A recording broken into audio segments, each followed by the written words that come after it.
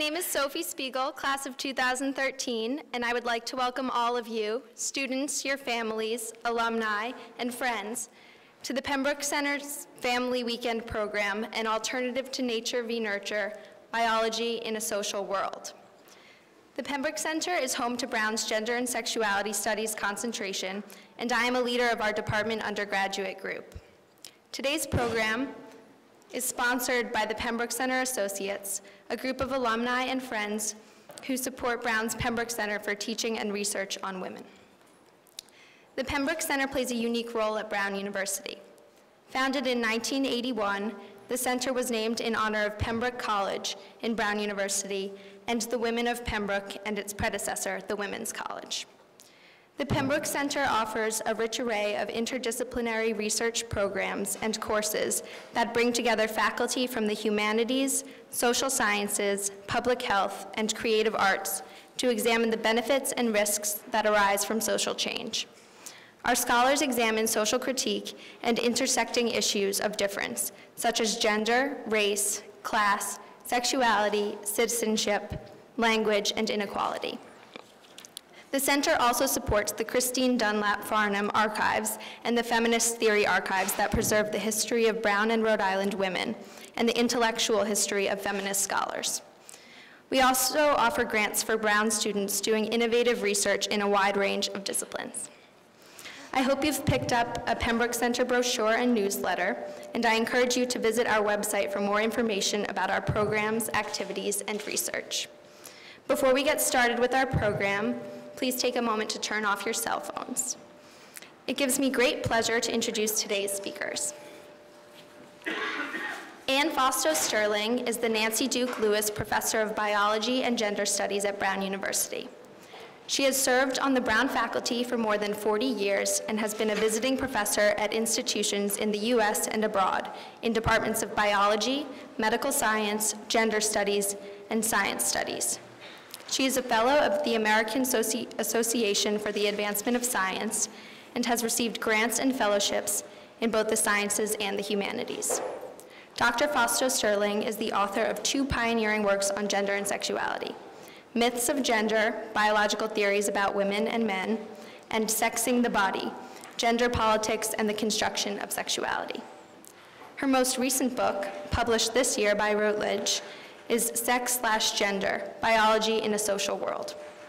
Dr. Fausto-Sterling is a frequent commentator in some of the world's leading media outlets, such as the New York Times, PBS, Psychology Today, and HuffPost Science. Debbie Weinstein is the director of the Gender and Sexuality Studies concentration at Brown, where she also serves as the assistant director for the Pembroke Center for Teaching and Research on Women. She's a Brown alumna, class of 1993, and was a postdoctoral fellow here at the Pembroke Center in 2002 and 2003. She received her PhD in the history of science at Harvard, and her work focuses on gender, sexuality, and race in the history of medicine and the human sciences in modern America. She teaches courses on the body, science, medicine, and queer and feminist theory. Her book, The Pathological Family, Cold War America and the Rise of Family Therapy, is forthcoming from Cornell University Press in 2013. Thank you for joining us today, and I hope that you enjoyed the discussion. We invite you to stay for a few minutes after the program to enjoy some cider or a glass of wine with us. Thank you. Thanks, Sophie.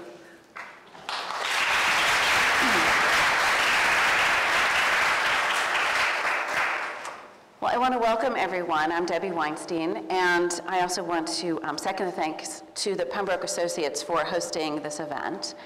I also want to say how personally honored I am to be conducting this conversation with Anne Fausto-Sterling, who's been a mentor of mine since I was an undergraduate here at Brown.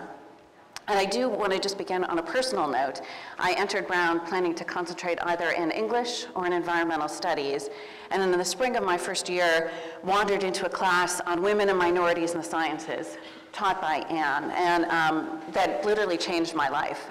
She became my concentration advisor for an independent concentration that followed the pattern of what is now the Science and Society concentration. She was my honors thesis advisor.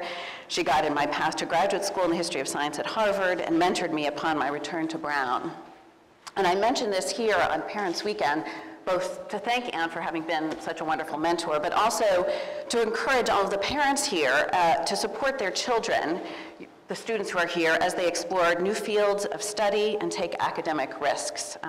It's one of the beauties of Brown that there are courses like this to help you take those kinds of risks and explore fields that you might not have expected to explore, and it can open up all kinds of opportunities for them. So I encourage you to support your students in that way. But today we're here to talk about an alternative to nature v. nurture, biology in a social world. And I want to begin by asking Anne Fausto-Sterling to talk about the title for this event. Nature v. nurture, what do you see as the contours of this debate these days?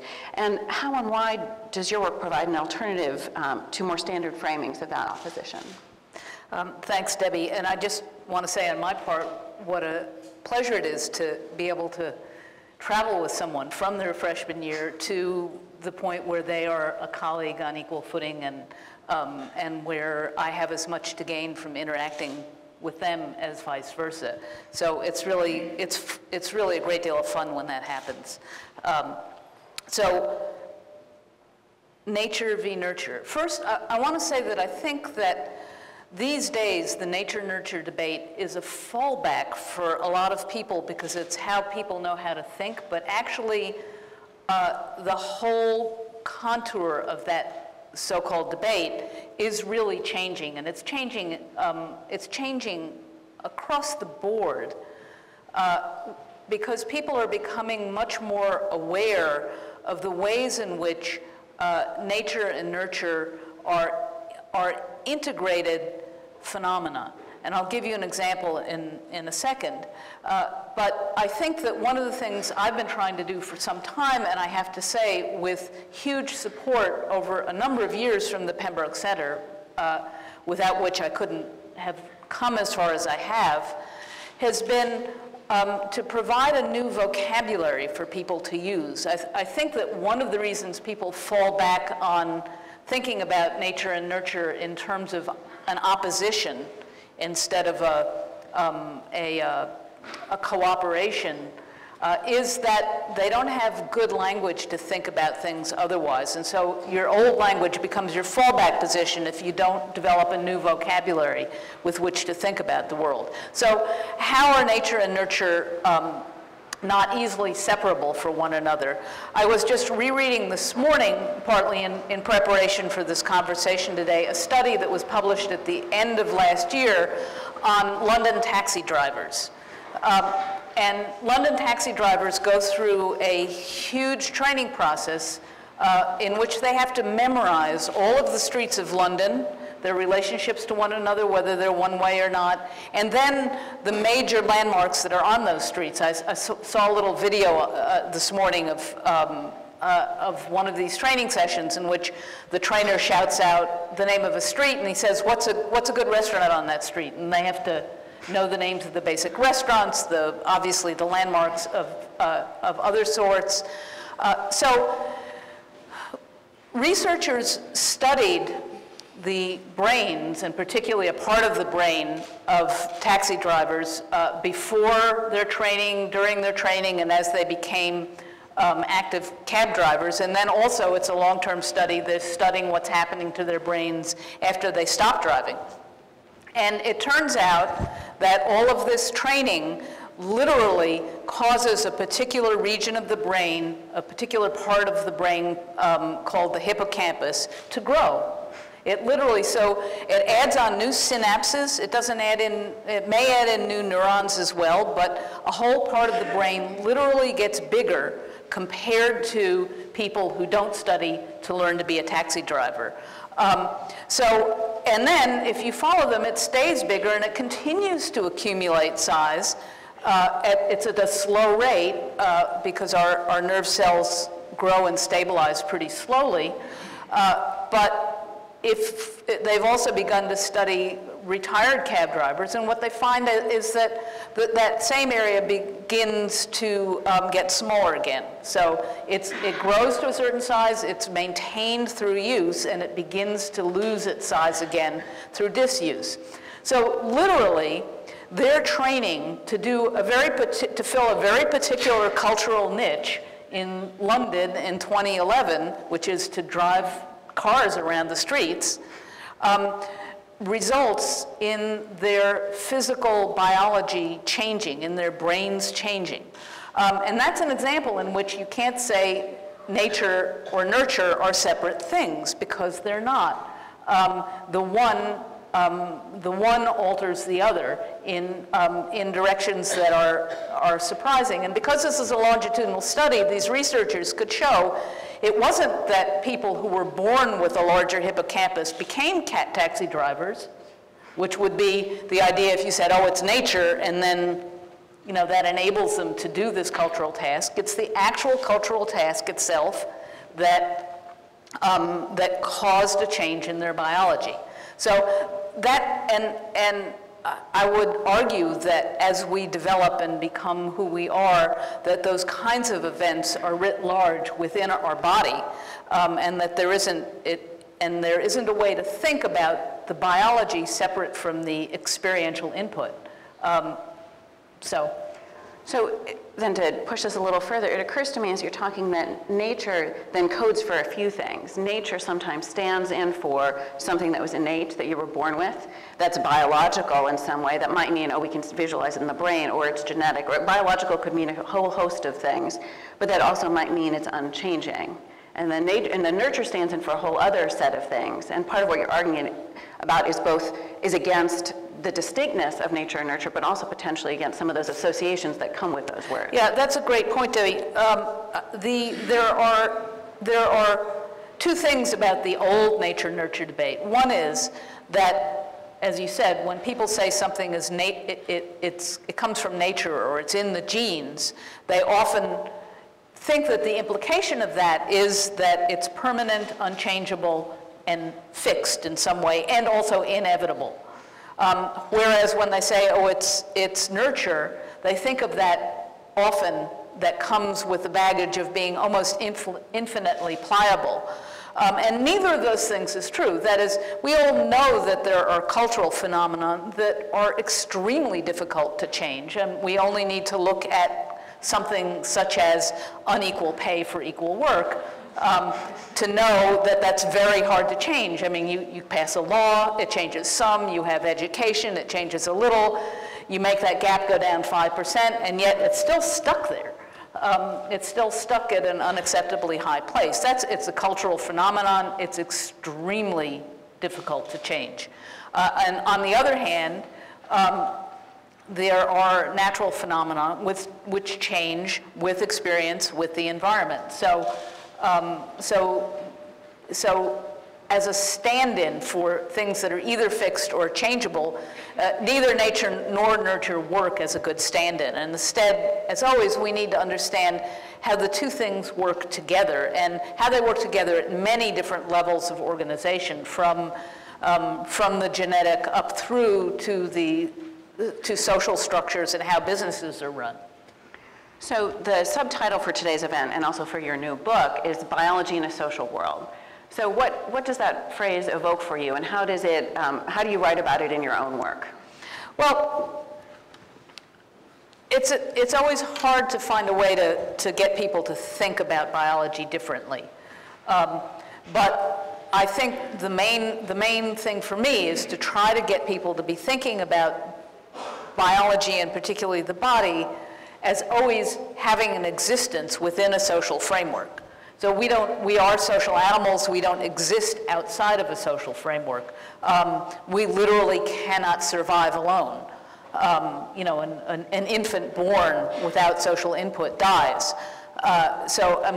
We are social from the very beginning, from before birth, really. But so for me, the idea is to begin to understand how our biological, our physiology, our genes, our anatomy, how all of these things work, how they develop within a social context, how the particular social contexts affect how our physical and physiological selves develop. For me, a critical point is, I mean, I was trained originally as a developmental biologist or a developmental geneticist, which in the old world that would have been called an embryologist, but by the time I was being trained, that notion of embryology had proceeded to a notion of development. But the notion of development has changed through time.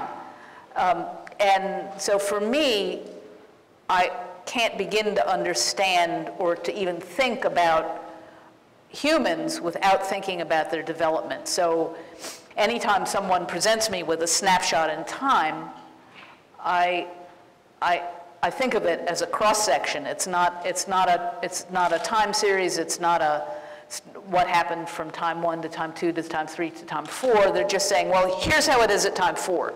And so for me, I want to know how it got from time 0 to time 4. And it could be some claim about sex differences, for example. I don't know. What's one people say? I don't know. Women notice detail and men notice the big picture. I mean, these are kind of crappy little claims anyway. But people do studies on adults and can find a study that shows something like that. And in the old days, I used to only try to take apart the study on its own terms, and usually you can do that. But now, what I try to do in order to think about that is to say, all right, let's grant the study for a minute. Let's say, okay, suppose that study was well done and it found this particular difference. Then I want to say, how did that difference come into being? Where did it come from? How did it develop?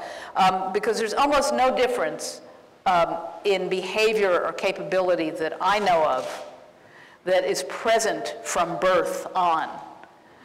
So you always move back to a point in time when there was no difference. And this is both what dynamic systems people do and also science studies people like Bruno Latour, whose work fits in with this very well from my point of view, is they say to study a phenomenon, you need to go back to a time before it existed and watch it come into being. And you can do that developmentally if you're studying psychology. You can do it through history if you're studying the development of a scientific phenomenon. But there's always a time when a thing that you're talking about didn't exist, and then it does exist. And the question is not necessarily just that it now exists, but where did it come from? How did it get to that point? So one of the ways that you phrased this question in one of your Psychology Today blogs was, if we do not pop out of the womb with pre-made traits, then what are the processes through which traits, preferences, and feelings develop? And I'm curious, maybe you can tell us a little bit more about how you are exploring that question in your own research today. Okay, first I want to say that, give an answer to that a little more generally. Absolutely. Which is the processes by which, when an infant is born, that infant is essentially flooded with experience, and it's almost all sensory experience. So actually from before birth, because the infant starts hearing sound and having light and movement input before birth. So when an infant is born, they are flooded with visual input, with tactile input, with smells, with sound. So they have sensory experience, and they have a still undeveloped nervous system. So the sensory input from the start is beginning to shape the development of their nervous system. And so that's a general background thing to think about, which is, and so when you say experience, it's not, or when I say experience, I don't necessarily mean, oh, the mother yelled at the baby once when it reached for a football. What I mean is that there's a daily experience that starts from the moment of birth on, of touching, of listening, of seeing, of smelling, and the infant's job is to integrate all of that into some kind of meaning. This is all, the baby is hearing speech, but is not emitting speech for quite some time. So the baby's job is really integrating all of that experiential input. And it's at that level that I think a child learns about the world, learns about what structures the world, learns about gender as one of the structures in the world, not the only one, but one that's pretty salient, pretty early in development. And so I think that that's the important place to be looking. In the early days of feminist psychology, there was a lot of focus on something called socialization, usually looked at in older kids, and usually it was much more in the category of sort of studying what are the rewards and punishments of, that children receive for certain kinds of behaviors. Does a girl receive criticism for being interested in footballs? Does a boy get teased for liking dolls? That's a very high, and I think a very late level of input for understanding the emergence of gender. So what I started doing a number of years ago, and again, I will emphasize with the support of the Pembroke Center, and not just the moral support, but actual money, which was essential, because to do anything out of the ordinary in psychology with funding is virtually impossible. Psychology is a very closed down field. It doesn't want new ideas. It has its methods. You can't try anything new. And you can't even, I still can't even get my work published in psychology journals. So, I mean, it doesn't want to hear it. So without the Pembroke Center, I could never have done these explorations. And I'm still in the process of working out the data from the study that the center enabled me to do. But what we did was use a database that we received, that we were shared with us by a psychologist who also was on the faculty at Brown. And he had done a study quite a number of years ago on temperament in child development, and he'd made videotapes weekly in the home of mothers interacting with their infants. And so what he did was share the videotapes with us.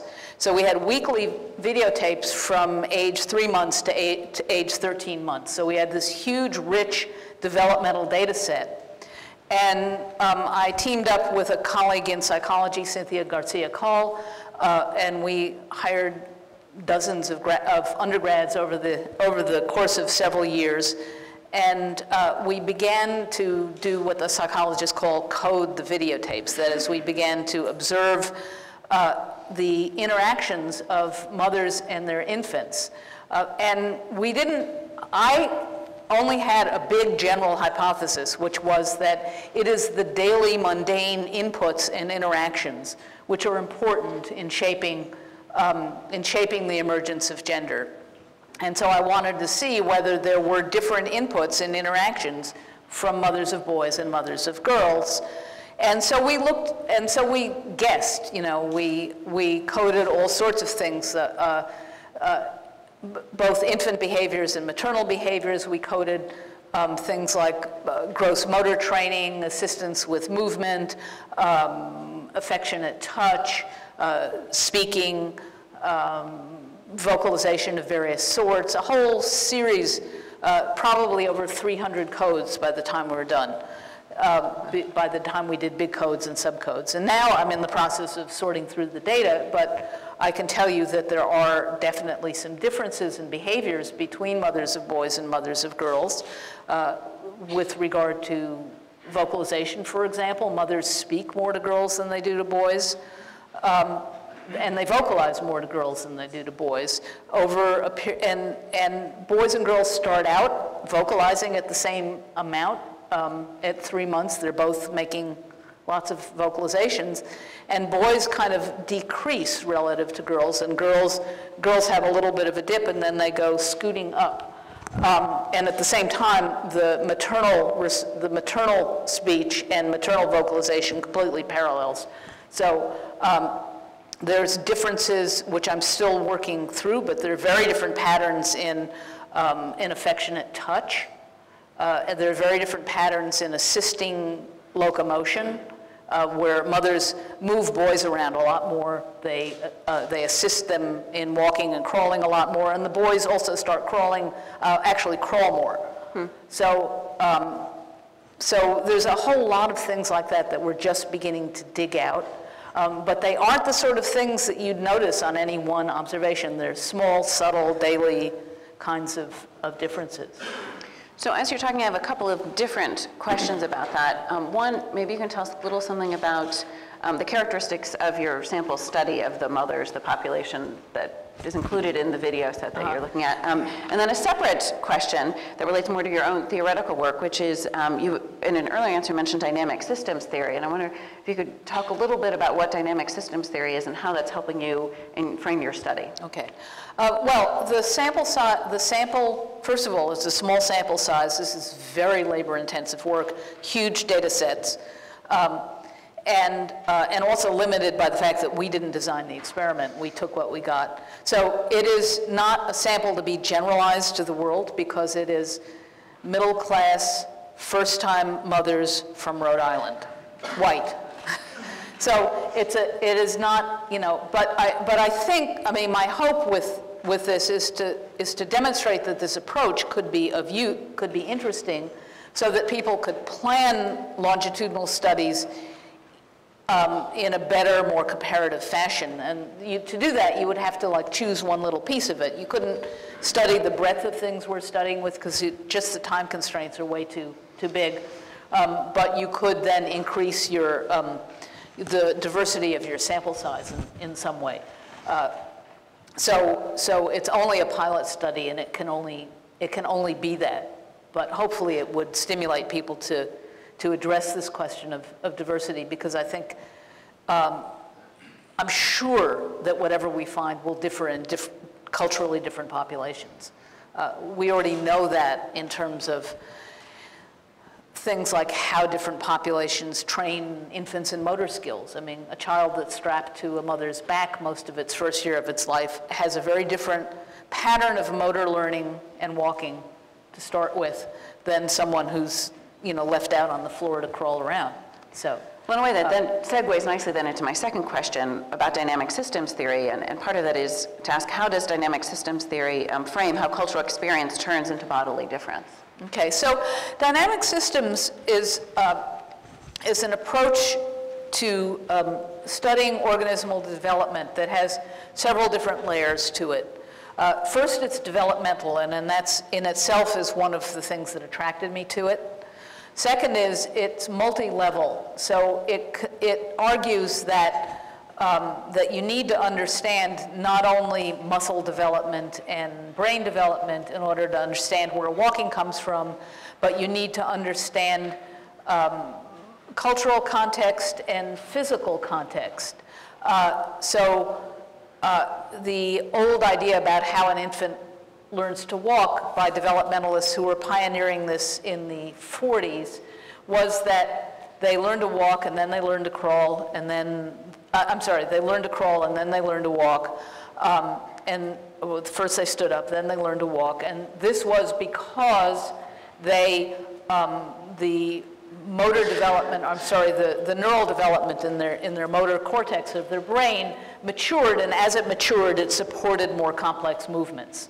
Now, the person whose work inspired me in this area, Esther Thalen, really began to look critically at that theory and to look critically at whether or not infants could control movements more than was thought at a time that was younger than supposedly the motor cortex was developed enough to do. And she did a series of really ingenious experiments. She, for example, and she argued that a lot of like self-random movement was part of an infant's body learning how to control its own movements. And that a lot of it was muscle control and not just higher brain region control. So she did some experiments well before infants could begin to crawl, in which she lay them on their back and she put a mobile over their head and she tethered one of their feet to the mobile. And this is a big reward for the infant. It kicks its foot and the mobile moves and it thinks it's great. But at first, I mean, if you've seen a little tiny infant, at first it's kicking its feet. It's just flailing around at random. But these infants learned very quickly with the reward to control their flailing. So they got feedback that enabled them to learn to get a motor control that they wouldn't have otherwise had. There are other studies. For example, I think many of you are aware that there's been a movement in Western countries to have infants sleep on their back to lessen the frequency of sudden infant death syndrome. And one of the consequences for that apparently has been, and there's still follow-up studies on this being done, but has been that infants don't always learn to crawl. And if you think about when they're sleeping on their stomach, they're pushing up with their arms, they're developing neuromuscular, they're stimulating neuromuscular development of the sort that facilitates crawling. But a certain number of kids that have only slept in the supine position go straight from sitting to walking. And they skip that so-called obligatory crawling stage. So the physical context of how the child has been raised makes a difference in their neuromuscular development. So dynamic systems theory then talks about these different levels of development, the motor cortex of the brain, the muscles themselves, the weight of the baby, the physical surroundings of the baby. These are each things that are happening at different levels of organization, but they feed back on one another in a dynamic way. And no one of them controls the other, but that at certain points they reach states that are fairly stable. So you will have if you watch a child just learning to walk, you know it's not a very stable state. I mean, they're kind of toddling around and they fall over and they pick themselves up but as their neuromuscular development continues, and they'll revert to crawling. They'll crawl instead of walk because it's the more stable state for them. But at some point, walking becomes the more stable state and they won't crawl anymore. So walking then becomes what the dynamic systems people would call an attractor state. It's the more stable physiological state for the infant to be in. And it's more stable for a whole variety of reasons, not just because their motor cortex is at a certain point. It's more stable also, it depends on things like what's underneath their feet. And we all know that too. I mean, we're more stable walking on a firm ground than we are on sand, for example. So there's always the notion that you're looking at a system that includes biology, it includes context that's generated by a social system, it includes, that could be everything from shoes to what's underground to whether we live in tree houses. I mean, and that it assumes a certain physiological stability. We also know that our own physiological states aren't necessarily stable. So we have an accident, we have a spinal injury, we have a muscular injury, we become unable to walk again. We may learn to walk again, but so we can re-achieve walking, but it won't be the same walking we did before. It'll be a different set of systems that we've recruited in order to again achieve walking. So dynamic systems theorists use the idea of stable states which are supported by multiple subsystems. And one or more subsystems runs into trouble and the whole stable state falls apart. And there's they argue there's a period then where the whole system becomes very chaotic, or the phenomenon is very chaotic, and then you can restabilize. It'll be a different stability. It'll again be supported by a set of subsystems, but they may be different ones. So I'm curious, maybe you can spell out a little more explicitly how you applied developmental systems theory, which wasn't explicitly developed to deal with things like gender, identity, and sexuality, to some of your own research, and maybe what some of the challenges have been in that process. So I will say I wouldn't put that in the past tense because okay. I'm really still working this out. And my first stage of working it out is rather crude and general. And as I move through it, it becomes, as I think more about it and I read more and I look more at my own data, I begin to sort of revisit things and make them more specific. So if we think about, one of the things I've written about recently with regard to gender and sexuality is the phenomenon, it's been in the news a lot, of children who have very early gender identity issues, I guess would be the way I'd call it. So a 3-year-old biological boy who insists that he's a girl. And because the phenomenon can show up in children so young, the question is raised as, is that, quote, innate or inborn? Did something mess up with the kid's brain in utero that then makes inevitably him believe he's a girl instead of a boy? And again, what I'm asking instead, what are the things that go on developmentally? And I don't have an answer to this, but what is pretty clear is that no one's been looking at infancy in this regard.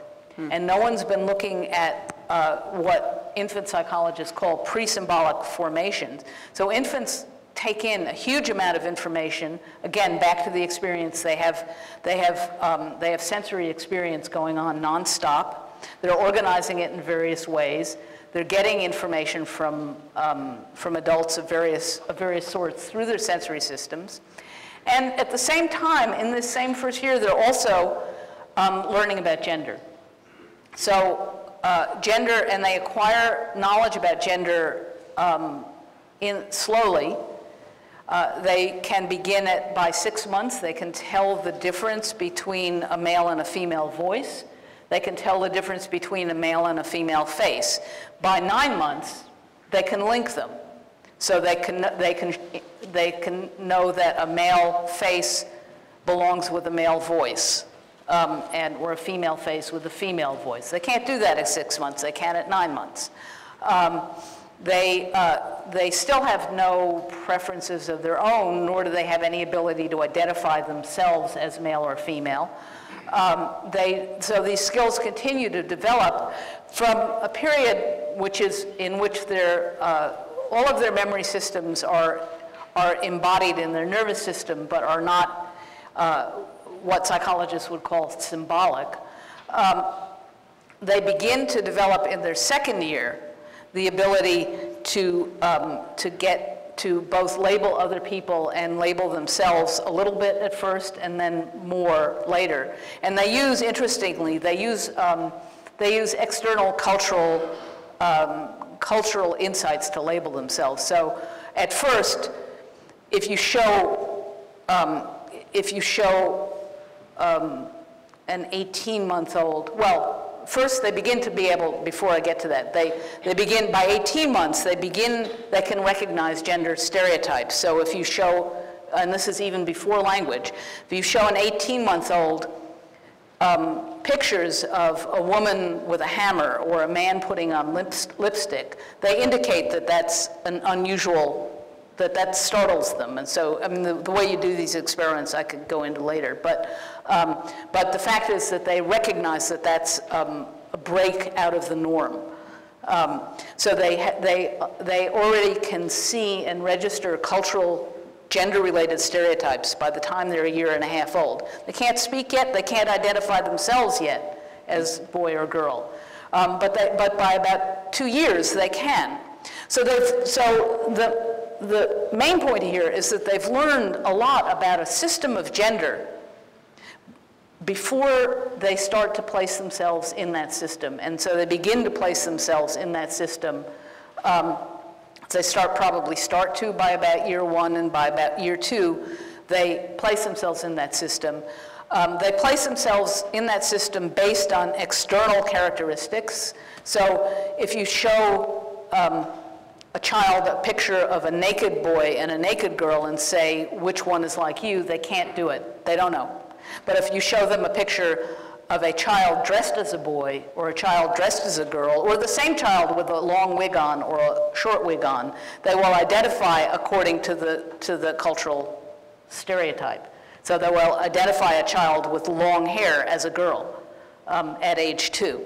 So they've learned these external characteristics. They don't really get the genitalia are related to it until they're surprisingly old, anywhere from 3 to 5 years of age. And someone once asked me, and it's a great question, what would that be the same in a culture where kids didn't wear clothes? And my guess is probably not, but that is, I think kids use what they can see. But the point is that they are acquiring their own identity at the same time as and somewhat a little bit later out of sync with their acquisition of a huge amount of knowledge about gender. And a second point is that at that time between 2 and 3 years, as they're acquiring language, they are also acquiring the ability to think with symbols. So pink then can come to symbolize something feminine. Whereas infants, neither boy nor girl infants are really very interested in the color pink. They mostly like blue and red. They like good, strong colors.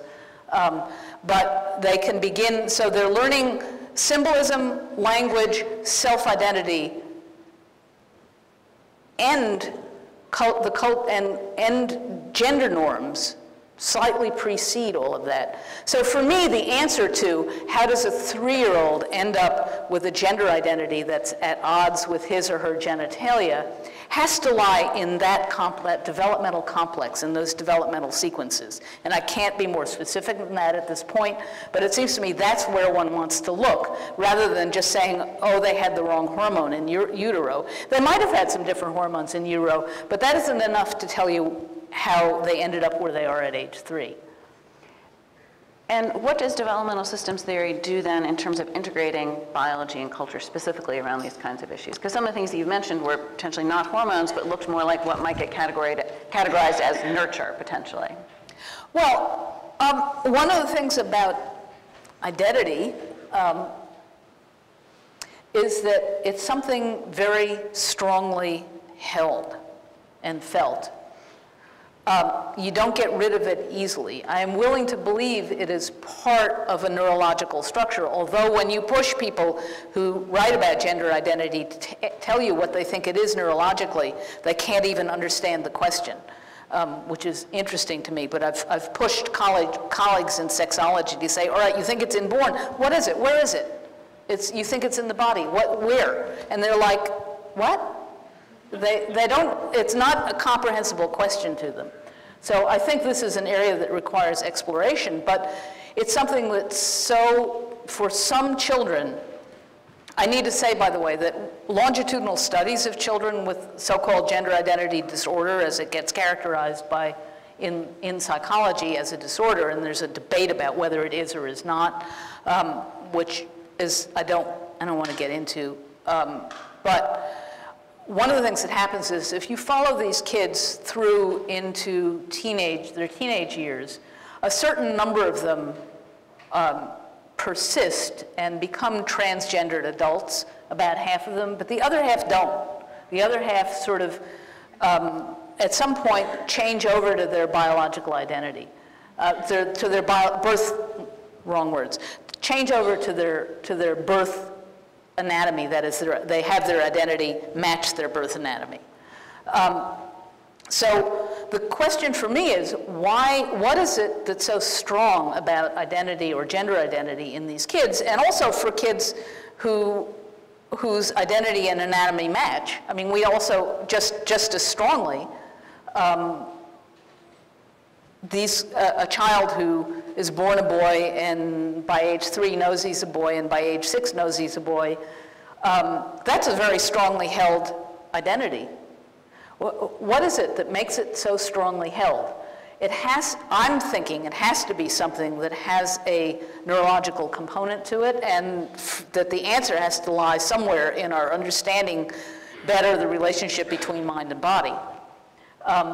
Which I do think is, from my, I am trained as a biologist. I think there has to be some kind of neural embodiment of identity, which makes it a very fixed trait, but not necessarily a permanently fixed trait, because I mean, if you study the literature on transgender individuals, you can read biographies of people who switched identities in a very profound way in their 60s. So things happened in their lives that caused them to change, is my guess. And in a dynamic system sense, I would say whatever the systems were that were maintaining their identity, say as a male, got disrupted enough that when their identity, their sense of identity restabilized, it restabilized as a female. So it's really, the dynamic systems for me offers that general framework to both understand the extremely stable nature of phenomena like identity and and gendered behaviors of various sorts, but also to understand that they are not infinitely stable, they are not necessarily permanent or fixed, but that they have the capacity to destabilize and restabilize in new form. So what do you see as the stakes of this work? You know, what does this tell us? How does it help us look at human problems or policy issues in a new way? Well, the stakes, I think, there are several different stakes. One is socially how we deal with these phenomena. A common way to deal with something like transgender is to treat it medically. To say the stake is that if someone can prove that they are legitimately transgender, that they have been born as a female in a male body, that the answer to their distress then at being in the wrong body is to change the body. And that's a medically complex and dangerous set of procedures that involve hormones and surgery and a whole set of things like that, and has in fact generated a whole industry around it, a whole medical industry around it. So that would be one way if you argued that it was just that way, and you should just fix it by fixing the body. Other stakes might be, other approaches might be to focus more socially on a world that maybe could accept people in I'm not quite even sure what the right word is, but who have discontinuities between their identity and their physical bodies. If there are ways for them to live in the world, and I think Judith Butler has written very eloquently about that, and there being no place in the world for people to live who are discontinuous in that way. Maybe the medical approach wouldn't be the only one available. In other areas of identity, for example, sexuality, identity as being gay or straight, the stakes have been very big in terms of social legislation, where the gay movement itself has very strongly used the idea that we're in our genes, that it's an inchangeable phenomenon because it's genetic, that's the argument, that's the basis on which an argument for equal rights and equality has to be made. Whereas the religious right has often said, it's used that word choice, and because they associate homosexuality with sinful activities, then the idea that you could choose not to sin is one that would argue against offering civil rights to people who have made this negative choice. So there are huge political stakes, especially with regard to homosexuality. So I'm going to ask one final question, and then we'll open it up, which is, as you're talking, you at the beginning mentioned, oh, my first book, I took one approach, challenging studies, now I'm taking a different approach, and I'm wondering, as our conversation wraps up, maybe if you could just reflect on the trajectory of your own work and how it's changed over time. Well, you kind of just said it. I mean, but do you have anything to add? Yeah. Well, I can add some detail. I mean, when I did my first book, I was coming at it very much from the point of view I was an active research scientist who worked on fruit flies, and I was also an activist in the feminist movement, and at that time, which was light years ago, many of the arguments against feminism were based on biology. So you had prominent people saying, well, women can't be world leaders because they, either because they menstruate or more likely because they would be going through menopause and they would act irrationally, unlike some of the male leaders. But the fear of irrational action from women leaders has always been kind of fascinating to me. But, or women don't get to the top in business because they don't have testosterone, and we all know that testosterone makes you aggressive, and that's why you get to the top. Or testosterone makes men great athletes, and women don't have testosterone, so they can't be great athletes. Remember, this was before Title IX was passed. I'm old. So, I mean, many of you in the room have grown up in an era which always had Title IX. So for me, as a scientist, a young scientist challenge, and also a young feminist, challenged with those arguments, and people would stand up and challenge me with them all the time, and also challenge other people. I was like, well, I wonder if they're true or not. So that's what got me into it. I just went and read the literature and came back at the literature from the point of view of a scientist saying, here's the studies that show this or that, and I categorized them and I cataloged them and I showed what their weaknesses were, and that was what Myths of Gender was. At the same time, doing Myths of Gender moved me out of my comfortable seat as a scientist and pushed me to think more first about history, because I saw some patterns, some historical patterns that I couldn't shake. An important historical pattern was that these questions sort of reappear generation after generation,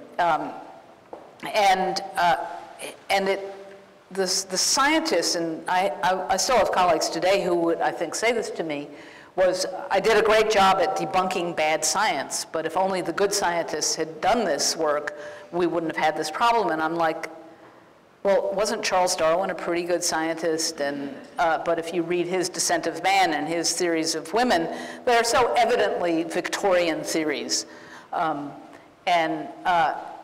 So I was like, it can't be. And the people in my own day, they're the people who get elected to the National Academy of Science. They're the people who get huge publicity. They get their promotions. They're full professors at Harvard. You know, they aren't bad scientists by the conventions of science. So how do they get to do the work they're doing? How does it get counted as good science? And why does it keep happening generation after generation? Well, that forced me to start thinking about how science itself works, which is what pushed me into science and technology studies, which is a field that tries to look at how scientific knowledge is made within a cultural context. And to understand the question as I phrased it to myself, which is, how does culture become a part of scientific knowledge without, on the whole, ruining scientific knowledge, because most scientific knowledge is good enough for us to use it in our day-to-day activities and to rely on it. And I'd rather rely on an empirical study that was well done than on, you know, the phases of the moon for making my decisions about life. I really would. And so how can those two things be happening at the same time? It led me into years of thinking about what is objectivity, how is science work in its cultural way, how does gender become part of it, all of these different things. And so that all came out, my thoughts about that came out in the second book.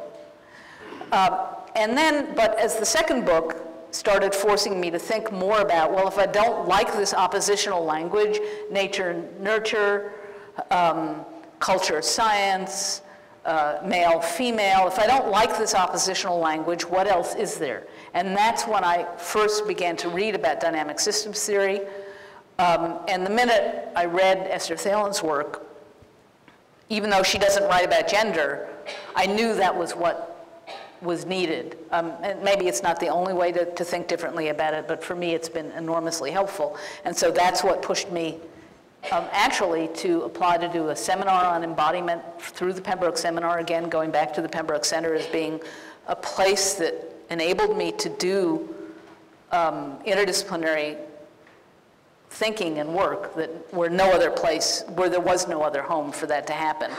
And that enabled me to move into this current phase that I'm in. I think that's a great opportunity to take some questions from anyone in the audience. Yeah. You mentioned previously that they did studies on 18-month-old babies being able to identify the gender roles. But if the babies couldn't speak yet, how did they know that these roles were conflicting? Okay, there are other ways to communicate besides speech. The question is, if babies couldn't speak, how could we know what they were thinking? Well, of course, we can't at some level know what they're thinking, but the way you do studies on pre-linguistic kids, one way, is you do what's called an habituation study. You set them up in a dark room and we're in their mother's lap, or depending on what age they are, and you show them a series of pictures. So you might show them, and you measure how long their eyes stay open.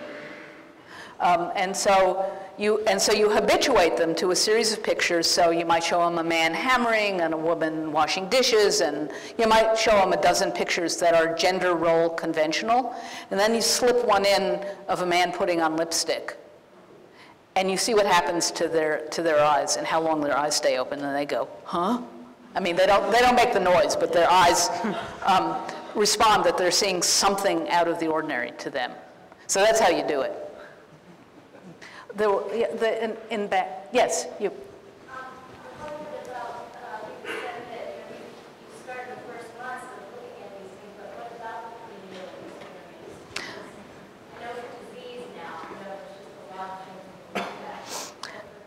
Yeah, the question is, what about the prenatal experience? I think that the prenatal experience is pretty important, and there's pretty interesting studies. For example, neonates, that is the day they're born, already respond differentially to their mother's native language. So they will respond to the rhythms of French. If their mother is a French speaker, they will respond more than they will to the rhythms of English.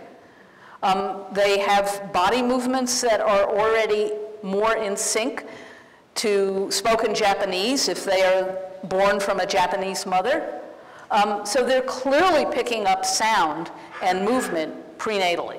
And there are enough of these studies now that it's quite clear that that's true. So maybe we should all be playing the violin to our enlarged pregnant bellies. I don't know, but there is certainly external information, sound and light at least, and probably movement that the fetus is hearing and responding to before it's even out in the open. So definitely it doesn't begin at birth. And then there are all of the other physiological things, I mean, that as you say, we know about. I mean, there's diet, stress, all of these things are affecting the neurophysiological axes, developmental axes of the infant.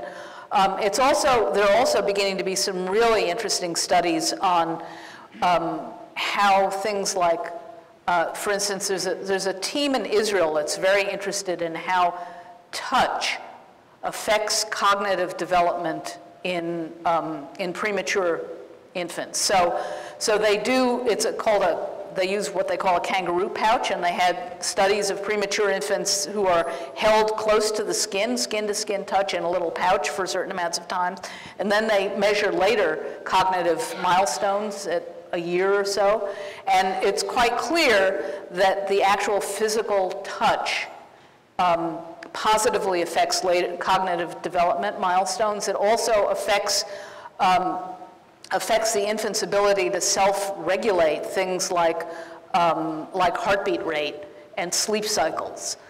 So it's pretty clear that there are things that are going on prenatally that or an infant that's stressed by having been born too soon that stress can be mitigated by postnatal physiological sensory input of various sorts. I think our notions of how are still pretty primitive. But clearly, again, there's this dynamic interaction that may be pretty important for our understanding these moments in early development. Yeah. I only read this vis-a-vis the New York Times, so I have not read the whole study, but that reason it was in Science about the persistence of bias in the sciences and the hiring of a candidate that was put forward, male in faculty, because female faculty with exact qualifications, and found from 10 prestigious universities this persistence of bias in hiring, whether they would hire in salary, and all the departments just apparently were quite flummoxed at that because they genuinely felt that there was no differentiation if the person was female or male was doing the hiring, the bias persisted. So I'm just curious from your much more educated perspective on this whole world, your thoughts on that. We have a layperson's reaction, but what, from your sense, the question about where does the persistence of, when you said my thoughts, where does it come from, the persistence of bias in a field, or is it? I mean, just anywhere you want to take that. Okay. So why does bias against women persist in fields, especially in the sciences? And I think there are a variety of reasons why it persists. I think science, maybe more than other fields, has a harder time fixing itself because of its own self-beliefs about being objective. So objectivity is something it's a virtue that's highly prized in science, and for good reason, because it's how you do good science. It's not a bad thing, objectivity. But because it's such a highly prized virtue, scientists have a successful scientists believe that one of the reasons they're successful is that they're especially good at being objective, which means it's especially hard for them to think of themselves as not being objective. And a general indication of this is that I review peer-reviewed articles for a wide variety of fields, from the social sciences to the sciences. And almost all the social sciences now use a double blind, which is to say, when I receive a paper to review from a women's studies journal or a psychology journal or a sociology journal, I do not know who the authors are. I do not know what university it was written from. That cover page is gone. I'm just reading the material. And occasionally I'm sure I know who it is, and I'm almost always wrong. Sometimes I can figure it out. But whereas the sciences refuse to do blinded peer review. So it's only single blind. You don't know who the reviewer is, but the reviewer knows who the research team is and what university they come from. And whenever I've raised this with my colleagues, they say, well, you can't do it double blind. Of course you're going to know who it is. And how would you do it? And you'll lose valuable information. That information being that you think you know what the capabilities of a particular research team are. So getting the sciences as a field to believe that they might end up not being as objective as they think they are, at least in the social realm, turns out to be pretty hard. And I think one of the reasons is that objectivity is such a deeply ingrained virtue that no one in sciences wants to think of themselves as not being objective. I think they get very upset at the idea, very offended. I mean, I know they do. I've seen the offense rise to unbelievable levels from my point of view. That's one response. There are other responses, but yes? In the same vein, I was wondering about scientific authority in terms of objectivity and the way that science has been used for scientific racism, scientific sexism, and other things that are closely related to culture. And I'm wondering what you think the role of the scientific authority community has in culture, and what would you recommend for young scientists to do to get more progressive ideals out? Like you were talking about having trouble getting your psychology papers published because they are more progressive and not the old stuff. So we're in an interesting era with regard to scientific authority. I think scientific authority is being challenged from a place that surprised me when the challenge first happened, which is from the right wing. So at least in the United States right now, we're in this era where scientific authority is being challenged, scientific objectivity is being challenged around things that I believe are true, like climate change. My response, I'm kind of baffled by what the best response is to it, because on the one hand, I want to support the idea that good scientists are basing their points of view on data that they have thought seriously about and that they've gathered in a responsible way. On the other hand, there is all of the science of race and the science of gender, which I think requires a much more critical point of view. So it's actually, I think right at this moment in time, it's a very tricky question to answer. I don't have a clean answer for you. But what I do think that the field which is most likely to help us think about how to answer it is the field of science and technology studies, which is where people often who've had a great deal of scientific training are poised to look at this intersection between policy and science. How, what's the difference between data and how data gets turned into policy, for example. With regard to young scientists themselves, I think that, long term, there has to be a better way to train scientists to think in more social contexts. So right now, graduate education is still very focused on narrow disciplinary training. I would love to see an element of interdisciplinarity come into training at the graduate level. We have this a little bit, at least in theory. We're supposed to now be training our scientists at least how to do research in an ethically responsible way.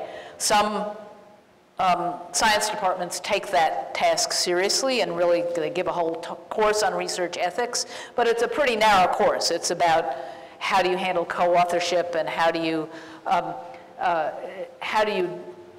deal with scientific fraud if you encounter it? What are the limits about how much you can doctor a photo before you're cheating?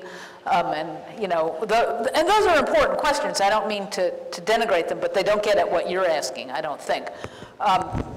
So I would love to see additional aspects of training at the graduate level that bring in this question of how do we deal with and understand our research in a broader social context. So what do we do when a science reporter comes to us and says, well, doesn't this mean that you've just proven that homosexuality should be banned or whatever, and this was the furthest thing from your mind as a young scientist. All you were doing was studying some interesting gene. So I think we need a place where we where we train our young scientists, our young professionals, how to work in a social world, because I think science is less and less something that exists outside of this bigger, highly politicized world. And I think that's the place at which it has to happen. There has to be a different kind of graduate training that enables that to happen.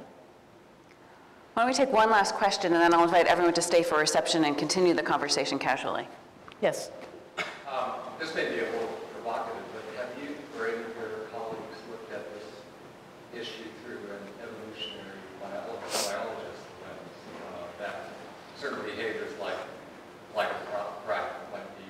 Like what? Like a frog might be a very adaptive survival behavior. I'm sorry, I still didn't get the word. Oh, flight or fright. Might be a very adaptive survival behavior. And as one looks at these more complex behaviors, why certain behaviors might be adaptive to survival or not. Well, there are certainly evolutionary biologists who look at behavior from an evolutionary point of view. For me, that still doesn't answer the developmental question, and I'm a developmentalist, and that's what interests me. So if behaviors have been selected for, they've been selected for, nevertheless, to work in a social or environmental context. So we still need to understand dynamic systems in the context of behavior expression. Studying them evolutionarily doesn't displace that need. It's rather a different interest, I think. Right. I mean, like some societies are patriarchal, and they found that at least in that context of their environment, that's been very adaptive to the particular situation. Well, on that note, I hope you can all join me in thanking Anne Fausto-Sterling for